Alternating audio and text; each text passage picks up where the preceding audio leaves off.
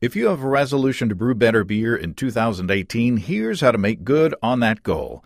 Pick up the new edition of John Palmer's essential book, How to Brew. The fourth edition, available in paperback and enhanced ebook format, is a 600-page reference guide that can help brewers of all skill levels. Every chapter has been updated and expanded, and there are 5 totally new chapters covering malting and brewing, strong beers, fruit beers, sour beers, and adjusting water for style. What's more, the new edition has revised and updated information on managing your fermentation. Grab your copy of How to Brew at brewerspublications.com.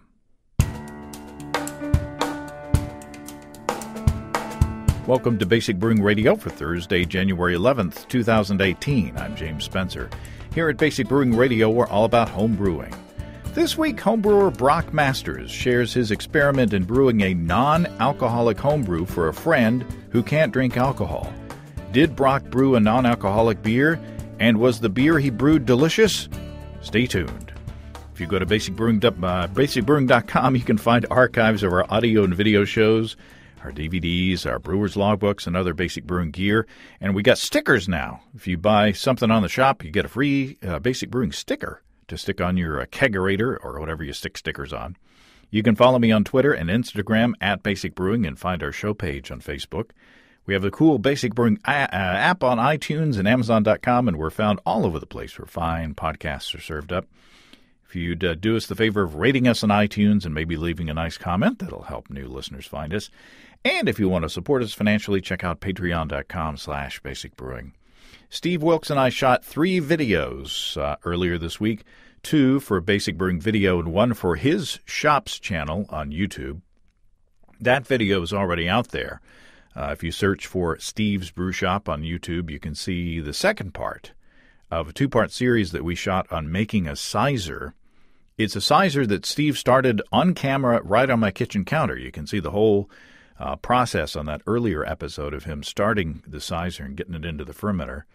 After racking onto apples and flavoring with ginger, the sizer is now ready to taste, and, big surprise, it was delicious.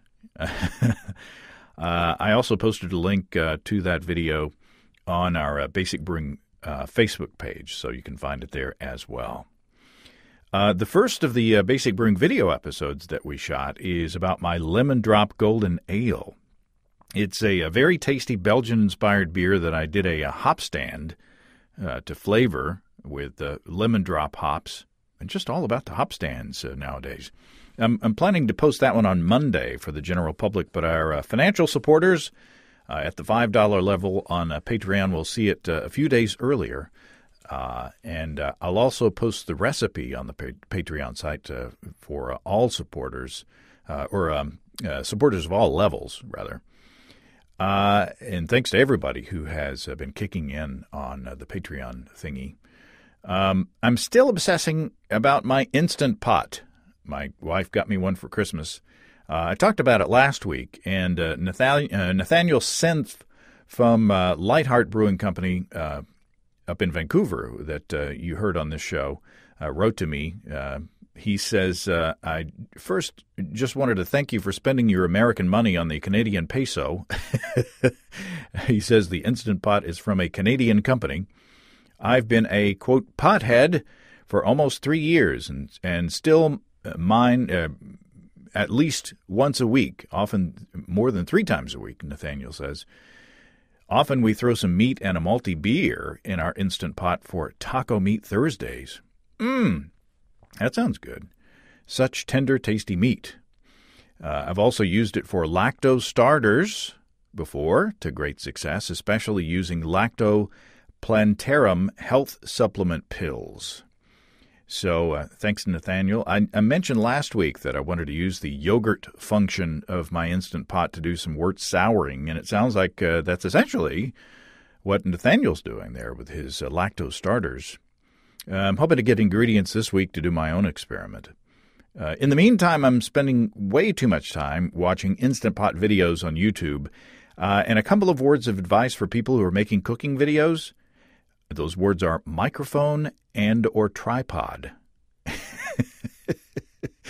Seems like there are 2 camps to most cooking videos. Those shot well, that sound like they were recorded in a gym shower room, and those that sound good but make me seasick because they're shot with a phone with one hand while the food prep is being done with the other hand.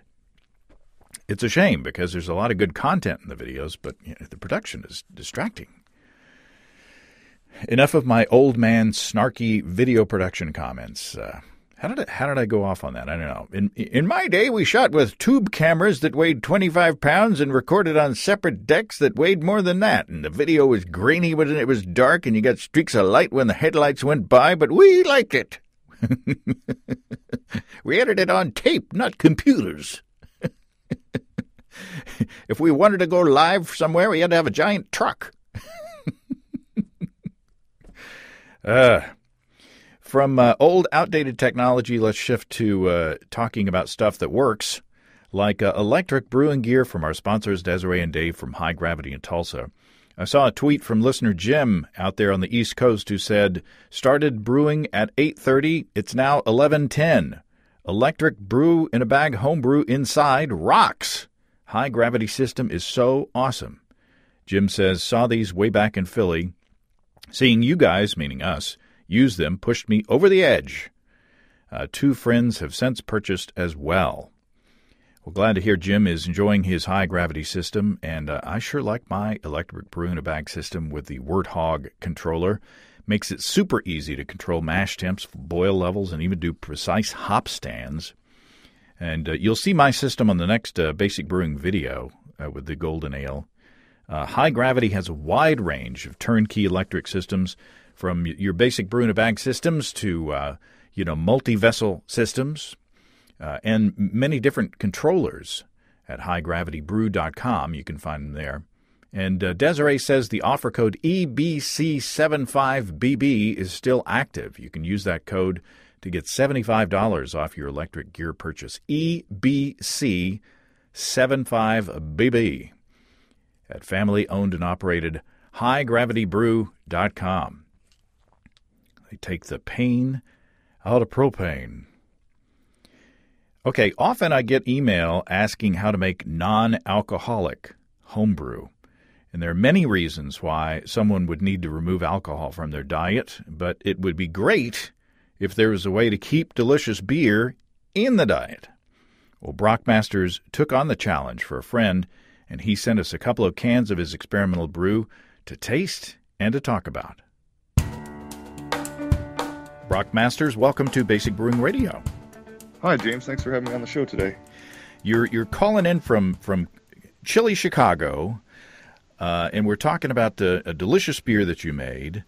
Before I want to get into that, let's talk about your brewing background. How long you've been brewing, and what do you like to brew? Yeah, so I've been brewing now for about 3.5 years, and it all started about 4 years ago. My wife and I were moving to Chicago from Toronto, Canada, and my brother had a couple of glass carboys that had been sitting on his front porch for probably 3 years, and he had them for decoration. And so he was moving, and he said, hey, you want to take these with you? So they sat in my garage probably for about the better part of 1.5 years. And a coworker of mine, her husband was making hard cider.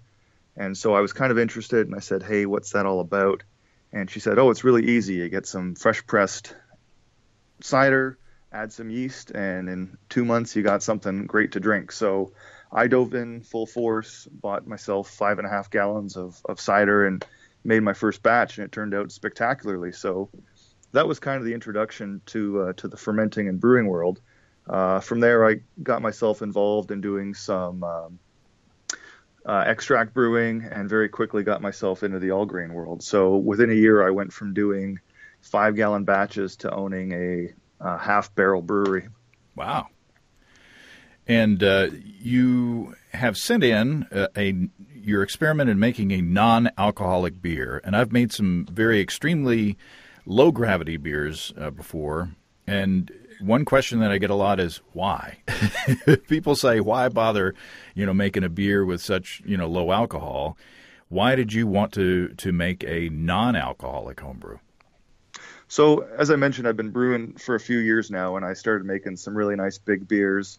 My wife's from the Czech Republic, so I started making some nice Czech-style lagers, doing pilsners, I love IPAs myself. I'm a big stout nut, so we do all sorts of Irish stouts here at the house.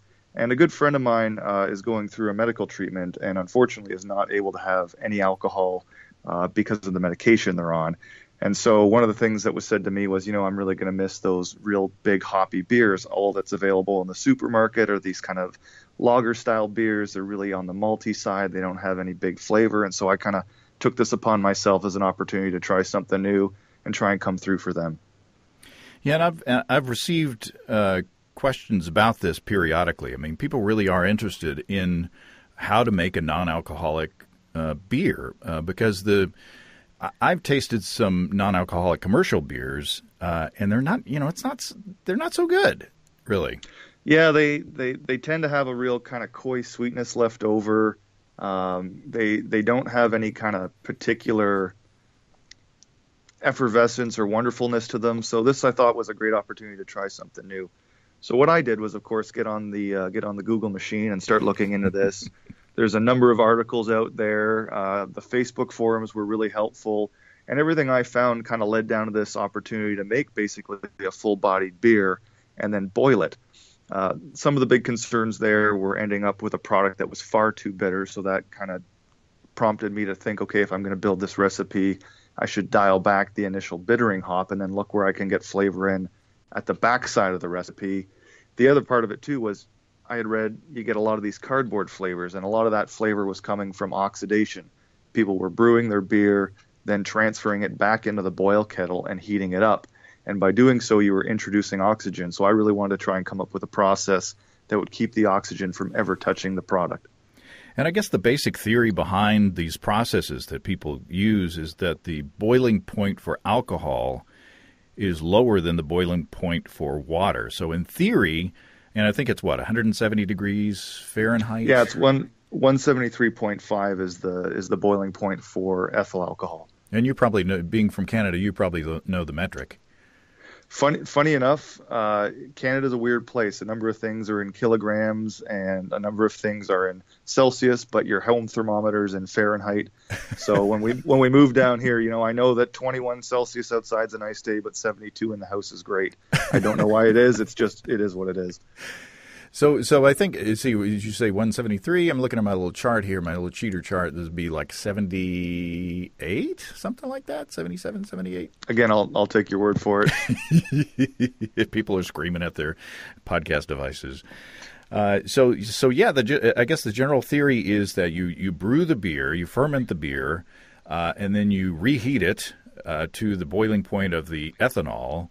And then the ethanol leaves the beer, and there you have a non-alcoholic beverage, right? Yes, essentially you're doing distillation, and rather than collecting the ethyl alcohol that you've boiled off, you're letting it evaporate into the air and keeping the byproduct that normally a distilling house would throw out. And so how did you accomplish this? So as I mentioned, I'd done a lot of research, and my big fear was getting that cardboard flavor or that oxidation in the product. So I took it upon myself. My setup here at the house is a three vessel system, all 20-gallon vessels, and my first two are electric, and then my boil kettle is propane. So what I was able to do was actually take the keg of beer and submerge it in my electric hot liquor tank, and then with my electric controller, dial in the temperature that I wanted that surrounding water to be at. Now, I will give a plug for a product out there called Tilt. It's a Bluetooth hydrometer that measures temperature as well as specific gravity. This product, what's really cool about it is it's got a pretty wide range in terms of temperature. So you can actually have it go up to almost 190 Fahrenheit, and it will still read out to your Bluetooth device, your iPhone or Android phone. So I was able to actually put the keg of finished beer in the electric hot liquor tank, drive up the temperature around the keg, and monitor the internal temperature of the beer. Once I got the beer up around 170, I dialed back the surrounding water and was able to stabilize the keg at around 175 Fahrenheit. At that point, I used my ball lock on the gas port and started burping off the alcohol vapor. And could you actually smell the alcohol coming off? Oh, absolutely. It smelled like a whiskey barn. It was unbelievable. The beer initially, when it went in there, was at 6.5% alcohol. So as it was coming off, there was quite a strong aroma in the garage. And you probably want to keep, you don't want to smoke around the No, definitely not. Now, there are some people out there that probably think that you should have hooked up a copper coil to the output of your. Yeah, there might be a way to get around that no distillation law here in America. No, officer, I'm making non-alcoholic beer. I'm not trying to make whiskey. And I'm collecting fuel for my vehicle.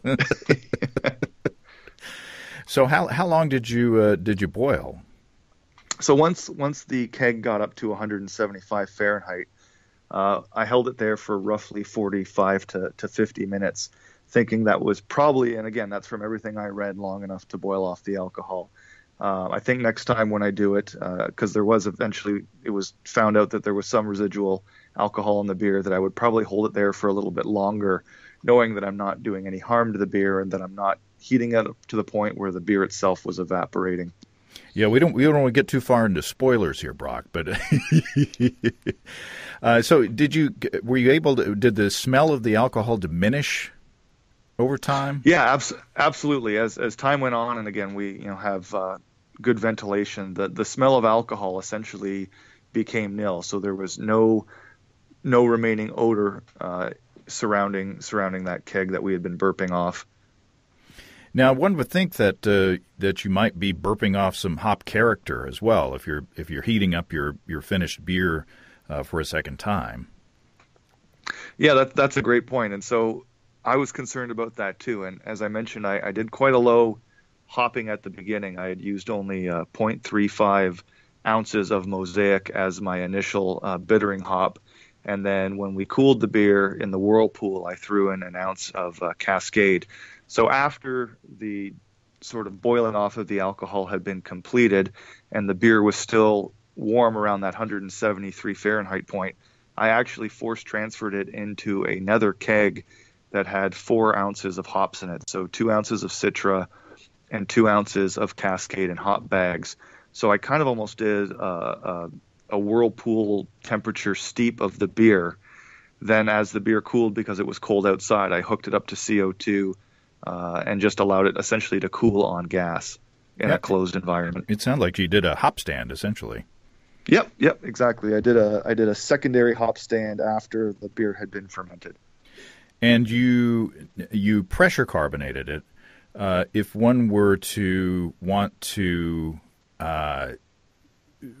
bottle condition this beer, you would have to add yeast back in after it was chilled, and the priming sugar as well. But it's a whole lot easier just to pressure carb. Yeah, and I'm in the fortunate situation where I have that equipment here at the house. But if someone was interested in doing this and then bottle conditioning, they would certainly need to reintroduce some sugar, either through sugar droplets or sugar tabs, and then some form of additional yeast to ensure that the critters had something to eat. And then essentially you would be adding a little bit more alcohol in to the beer at that point because of the re-fermentation in the bottle, but it has to be minimal at that point. Yeah, and I know our local homebrew shop offers a lot of homemade soda kits to make things like sarsaparilla root beer, and the way those are carbonated is by introducing a little bit of yeast and sugar at the end. And from what I've told, it introduces very minimal alcohol, and those are safe for kids to drink. So I couldn't see it introducing enough that would create any kind of concern about having any blood alcohol level. Sure. Now, is there any other details about the process that we should know? I think the biggest thing was just, again, managing sanitation, making sure that we were really good with chilling, making sure after the beer was fermented that we were, again, really concerned about sanitation in terms of transferring, and then this opportunity to bring the beer up to 175 plus degrees to ensure that we were boiling off the ethyl alcohol. Yeah, I think that your point of not transferring the beer from the keg into the kettle again, you're limiting the risk of oxidation. I think that was very smart. And you're essentially. I've had a couple beers in my time that had oxidized some home brews, and they really do have an off-putting flavor. So my big goal in this whole process was to make something that still had that fresh, hop-forward character while providing a booze-free experience. So you actually canned these beers. How did you can them? Yeah, so that's kind of a fun story. I'd been looking into getting a canning machine myself, and for any of your listeners who's ever looked into it, they're not a cheap investment. It's a couple grand to get you started. And so I was up at my local homebrew shop in Libertyville, Illinois, and I was showing the gentleman there the website for this canning machine, and he said to me, "Oh wow, I should maybe get one for my shop." And I said, "Yes, that's a great idea." So our local homebrew shop for $30 provides the canning machine, the cans, and essentially they'll come back and help you can up all your product.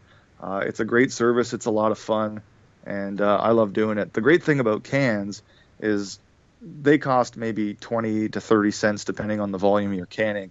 And if you're giving beer away or sending it to friends, you're not going to get that container back. So it's worth the sacrificial nickel or two to can up your product and give that to your loved ones. There's a cool factor to cans as well. Yeah, absolutely. There's no doubt that there's a cool factor with canning your beer. It gives it a real craft beer feel, something that people go to their local brew pubs and pick up and bring home. So it's always fun to be able to can something up, give it to friends and family. The other great thing too is that cans are relatively inexpensive. So you're not getting those bottles back that you've invested a piece, and there's no hardship giving out cans and seeing them get crushed and thrown in the recycling bin. Okay, now Steve and I, you sent 2 cans, and Steve and I went to Steve's shop to taste, and I also brought a surprise device along. So so let's hear how the tasting turned out. Great. Steve Wilkes, welcome back to Basic Brewing Radio, and welcome to 2018. Thanks, James. It's a pleasure to be here. Now, we got a homebrew here from Brock Masters, which, sounds like he ought to be a secret agent of Brock Masters. That's the manliest name I think I've ever since Mitch Steele. Mitch Steele's pretty manly, but Brock Masters, yeah. I think you might have him there. I'm pretty sure he does. I even canned his homebrew. Yeah. I mean, that's like the most impressive thing I've ever seen. You're pouring this, going, it's a homebrew, and yeah. Really? Yeah. Try to wash that and reuse it. Yeah.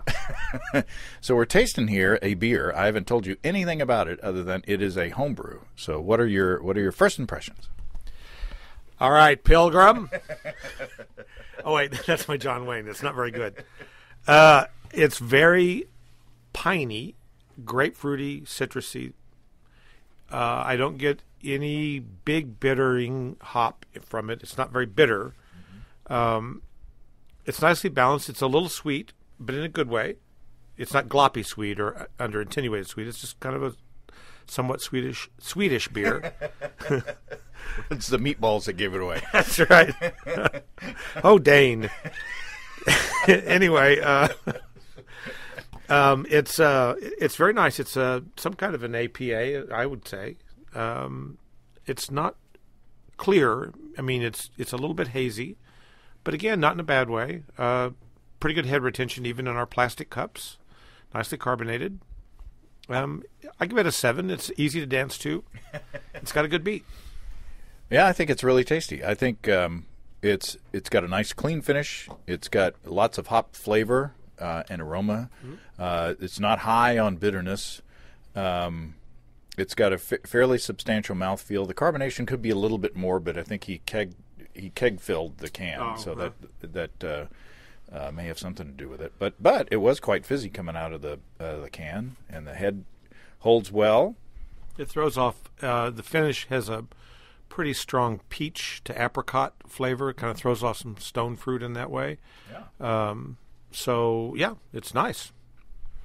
Is there any reason why you wouldn't drink this beer? Would you ding it for any? Is it missing anything? No, it's not missing anything in my opinion.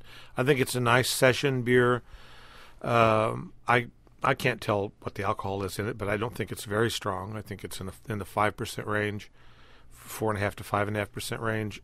I think it's a nice session West Coast APA. Now I'll probably get slammed because it's supposed to be East Coast, but it's got a lot of that grapefruit and kind of West Coasty hopness to it. It's not very bitter. I think it's really a nice American session ale. That's what I would call it. What if I were to tell you that this is a no alcohol homebrew? I wouldn't believe you. Really? Now, Brock, and we'll go over the technique that he used to take the alcohol out before our little chat, and I'll let you in afterwards. But he essentially evaporated the alcohol out of the beer, or at least he says he did. Now, I've got a little trick here. If you want to hold my microphone. Okay, but we're still just dating.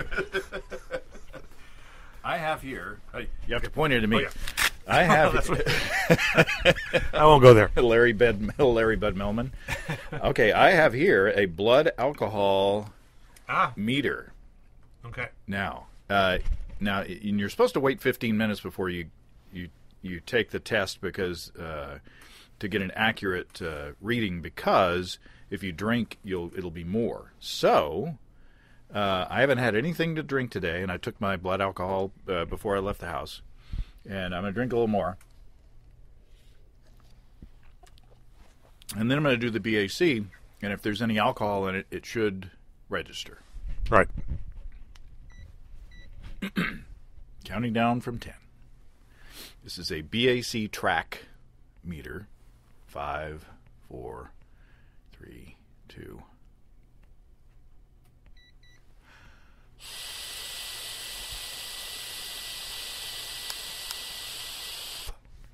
All right. Drum roll, please.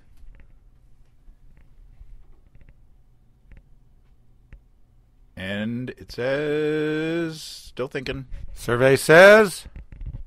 Still thinking. Wow. This is the longest I think I've ever seen it think. They can't figure it out. Oh. 0.07. 0.07.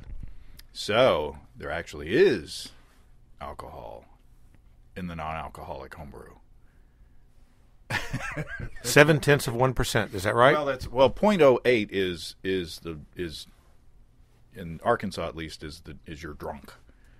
But I'm sure if I waited 15 minutes it would go down, because I still have alcohol residue in my mouth and I'm blowing it out. But that says that there is actually alcohol in the beverage. So well, I feel a little vindicated there, but there can't be much. Yeah. So what we may want to do is wait 15 minutes and take it again and see what it is actually. And what we may want to do is compare it with, like, maybe later on I'll do like a standard pale ale or whatever and take a reading doing the same thing, and we'll see if it is reduced, if the alcohol is reduced. But there is, according to this meter, there's some in there. Well, button my britches and I'll butter your necktie. I'm a little disappointed because I was hoping that I tried to boil the alcohol out of a homebrew, and it turned out nasty. Now, I didn't do any of the dry hopping, or I didn't do any of the playing with the hops afterwards, and it was just I boiled it and then I bottled it and I pressurized it. So and there was no alcohol in that, but it was nasty. So I was hoping that Brock had found the trick. Well, me too. I mean, so I don't know what to say. It's a really nice beer. I drink this a lot, and I had a couple of 3 years ago. I'm kind of stammering, maybe because I'm drunk. but a few years ago, I got interested in brewing a non-alcoholic beer, actually for a friend of mine who was going through some health issues and he couldn't drink beer anymore. So I thought, well, I can maybe take this challenge up, which I never did. But I read a lot of recipes for it, and everything that I got back in the literature was, don't even try. It's kind of like, people were boiling the alcohol off. Really, the closest to it that I've ever seen that was successful are those extremely low alcoholic beers that you've brewed with 100% rye, the little 1.5–2% porters that you've made with a lot of crystal malt. So I'm not sure what Brock did exactly, but it's really good. Yeah, it tastes good. I would say he's on the right track as far as flavor is concerned. We just got to figure out.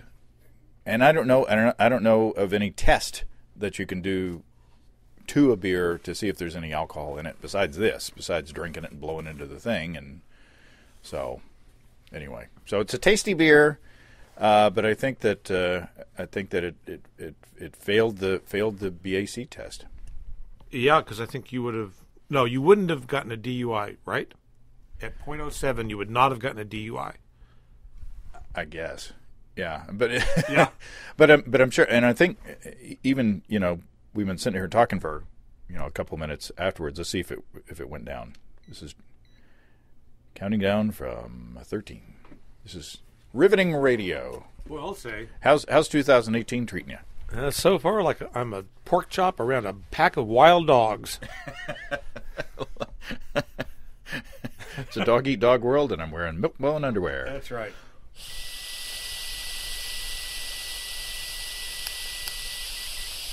And you just called all the dogs. The thing also is a silent dog whistle. It's called state troopers, is what I call it. That's right. And my wife is here driving, by the way. Not at the... Oh, now it says 0. 0. Now it says 0. Huh. So, let's think about that.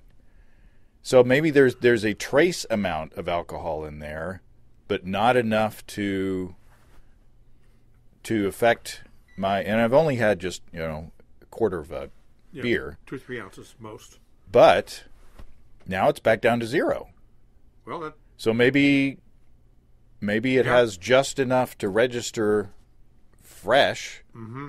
Like non-alcoholic beers have, the definition is less than 0.5% of alcohol. Right. So even the NA beers have 0.5% of alcohol. Wow. So maybe we'll try this again in a couple minutes, but maybe Brock is onto something. Well, I'm really, when I first drank it, I'm just stammering around here because it tastes like a really nice little session beer. So I was right in saying it wasn't very strong, obviously, but I would never have guessed it was non-alcoholic. And I just realized I just took another sip, so I'm gonna have to wait another 15 minutes. But we can do that later. Yeah. I might as well just finish this because this is really tasty. It's very good beer. I like it a lot. Wow. So the taste test, I'm gonna have to experiment more with the alcohol part, but the taste test, it passed. Oh yeah, definitely. It gets a A+. It's really a tasty beer. All right. Thanks, Steve. Thank you, James. Sir, first of all, Brock, are you a secret agent? No, I'm not. And if you were, you couldn't tell me. Fair enough. Okay, so we were both. You and I were surprised at the results. I have to say that after we finished the tasting, 15 minutes later, I came back and did another BAC test, and it measured 0. Okay. So what I did was I decided to do some further testing with other beers. In the name of science. In the name of science. So I did on separate days. I started, at around the same time of day, and I drank a whole beer in around 5 minutes, and then I took a BAC reading right away, and then I waited 15 minutes and did another reading. So here's how it went. Okay. Your homebrew, drank the whole thing in 5 minutes, immediately took a reading. It measured 0.114 on the BAC meter. And then after 15 minutes, it measured 0.17. So how did it measure up to other beers? I tested on a Bell's Two Hearted Ale, which is, I think, the favorite beer in the country right now. After after drinking the beer in about 5 minutes, it measured 0.135, and after 15 minutes, 0.022. So that compares with yours at 11 or 0.114 and 0.017. I did an O'Doul's. I sacrificed for the science. You're a good man, James Spencer. I did an O'Doul's, literally the soda pop of beers. I drank the whole thing, and it measured 0.000, which surprised me. And then after 15 minutes, 0.000. And then you suggested that I do one of my rye-based low-alcohol beers. So I did my SCOBY soured homebrew, which I figure has an alcohol level of around 1%. After 5 minutes of chugging that beer, it measured, the BAC measured 0.030, and after 15 minutes, there was nothing, 0.000. So, your beer initially measured, what did you say, 6.5% alcohol? Yeah, so after taking the hydrometer readings and the beer finishing out at 1010, we calculated we were at 6.5%. So the Bell's Two Hearted is 7%. So they're close. So thinking about those readings, it looks like you did reduce the alcohol, but maybe not as much as you thought. Yeah, and when I found this out after we had spoken, there was obviously some initial kind of feelings of being a little bummed out, and I kind of took a step back and I said, you know what? The beer still tasted great, and I think that's an important factor for the listeners. This was an opportunity to try something new, something I had never done before, and what it didn't do was ruin the taste of the final product. So I'm able to look at this and say, okay, the process did eliminate some alcohol from the brew. Perhaps the next time when I try this, I'll be able to either bring the temperature up a little bit higher or take that process of keeping the beer held at about 175 to 180 degrees Fahrenheit for maybe an initial 30, 40, maybe even 50 minutes. But the most important thing was no oxygen was introduced, and the final product still tasted delicious. It was very good, and I drank the whole. I felt a little bad chugging that beer in such a fast amount of time because it was a delicious beer. As we said in the thing, it was kind of peachy and there was a little bit of maybe a mango flavor as well, and a lot of grapefruit. So it was a delicious beer. Now remind me how long you did the boiling process this first time. Yeah, so the beer was brought up to 175 Fahrenheit and it was held there for 45 minutes. And so it seems that probably reduced the alcohol content by a few points. So I think if I do it again, I might drive the beer up to around 180 degrees and try holding it there for maybe 60 to 70 minutes and see if we're able to reduce that alcohol content further. Yeah, I think you're on the right track. The most important thing is it's a delicious beer. And then, I guess the science is working. If you can smell the alcohol coming out of the output there, it's leaving the beer. It's just a question of how long it's going to take to get rid of it. So moving forward, when I try this again, I think we'll look at heating the beer up a little higher and maybe carrying on the distillation process, if you will, for a longer period of time. The other thing that came to mind after going online and looking for some means of testing alcohol, I checked eBay and I checked on Amazon, and there's actually some strips that can be used for breastfeeding mothers to test if there's alcohol in their breast milk. So I thought we could actually draw some beer off the keg while we're going through the process and use these strips to actually test the beer for alcohol content. Huh.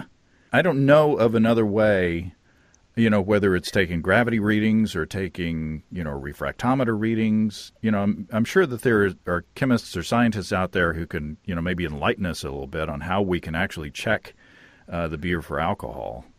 Yeah, I'd love it if any of your listeners out there have an idea or them themselves have a scientific process for checking the actual level of alcohol in a fluid after the fermentation process has been finished. I'd love to get feedback from them and certainly implement it in my process. I don't guess it probably wouldn't be safe to to light the output of the keg, and then when the fire goes out, the alcohol's gone. Probably not a good idea. No, certainly not. I was also wondering too if there was maybe a means of driving some CO2 into the keg while it's hot through the liquid output port and trying to push some of that residual alcohol that may be in an evaporated state but still trapped in the keg.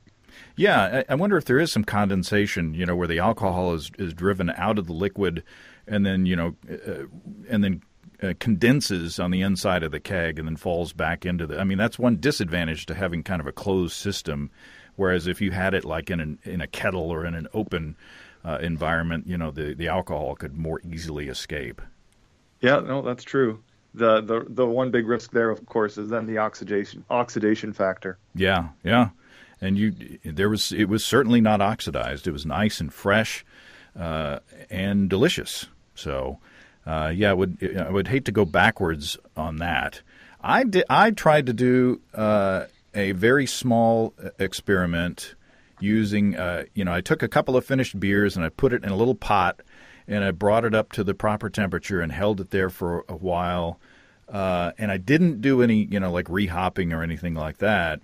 And I put it into a PET bottle, and then I had one of those little the caps with the little the ball valve on the top of it. Soda fizz caps, those are great. Yeah, and so I kind of recarbonated it, but man, it was nasty. It was just and I did the BAC thing. I don't know if I checked it, right away after drinking it like I did these, but after 15 minutes there was no alcohol detected. But gosh, it's something that, that I didn't want to drink. I think it was oxidized because there was a cardboard flavor, and all the hop character was gone, and it was just nasty. So I didn't do any more experimentation. So I'm glad that you have done this, to kind of lead us down a better path. One of the things I think we'll look into next time as well is there's these new great hop extracts out there, and so I thought about maybe brewing the beer and then fermenting it with absolutely no hops in it, and then using some of these different hop extracts that are available to kind of drive that bitterness at the front end, and then also drive some of the hoppiness at the back end. Yeah, or maybe the cryo hops as well, to give a lot of hop flavor in there too. Yeah, absolutely. Well, Brock, this has been fun. We talked or we corresponded, yesterday or day before, and you were asking if I wanted to call this off, because it didn't go the way that you thought it would. But I think that this is great. I think that we learn more from sort of failed experiments than our successes. So I appreciate your coming on and hanging in there and going along with the whole process. Oh, absolutely. I think I'm sure, as you mentioned, there's other listeners out there who've thought about this, maybe wanted to figure out how they could do it themselves. So if anybody else has some successes, I would love it if you share it on the Basic Brewing Radio Facebook page for all of us to read and take note of your opportunities and your successes, and that way we can all get better as brewers together. Awesome. Yes, the community of homebrewers is strong, and so I'm sure that there's some answers out there. Well, I appreciate it, Brock. It's been a lot of fun, and I hope that you will keep us in the loop on the next attempt. Absolutely, James. I'll make sure that I send you out a couple cans in the next round. Thanks for your time today. Looking forward to it. Well, thanks again to Brock. I consider this experiment to be a success. Even though he didn't eliminate the alcohol altogether, he apparently did reduce it. And more importantly, I guess, the beer was great. I look forward to hearing and I hope tasting more about further experiments. Hey, if you can help us out on how to measure alcohol in a beer that's been treated like this, drop me a line or comment on the post about this episode on Facebook, facebook.com/Basic Brewing. We'd appreciate any expertise that you might have. Maybe somebody who does distilling, maybe if you have experience in that and, want to remain anonymous, drop me a line. In the meantime, if you have brewing questions, show suggestions, or just want to say howdy, write to James at basicbrewing.com or just fill out the contact form at basicbrewing.com. And please don't forget to tell us where you're from. Thanks to everybody supporting us through our Patreon page. Special goodies coming your way, like early releases of Basic Brewing videos. Check all that out at patreon.com/basicbrewing. Be sure to check out our DVDs, Extract Brewing and Partial Mashing, Stepping into All Grain, Low-Tech Lagering, and Decoction Mashing and Introduction to Wine Kits. You can find them all on our site. You can get a free Basic Brewing bottle opener with any DVD combo. And you can check out our Basic Brewing shirts in the store as well. You can find our log books, where you can track and log up to 50 batches of beer. Check all that out at basicbrewingshop.com. And you get a sticker when you make a purchase at basicbrewingshop.com. You get a sticker. I'm all excited about my new stickers. And don't forget that you can join the American Homebrewers Association and subscribe to Brew Your Own magazine through the associated links on basicbrewing.com. It's all until next time. Until then, thanks for listening, everybody. I'm James Spencer. Production help for Basic Brewing Radio and our website is provided by Kelly Dotson. Basic Brewing Radio is a production of Active Voicing. We'll talk to you next time, everybody. So long.